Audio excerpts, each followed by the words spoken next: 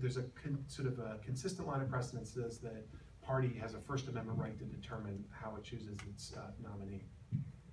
Because one of the other things is not just the timing. The whole convention process, the delegate selection process, is so distorted from kind of normal one person, one vote requirements. It's like, it's not as if these conventions are like mini congresses where you're getting delegations that are representative in one way or another. There's all these crazy rules as to how they're selected and who gets on, let alone superdelegates on the Democratic side.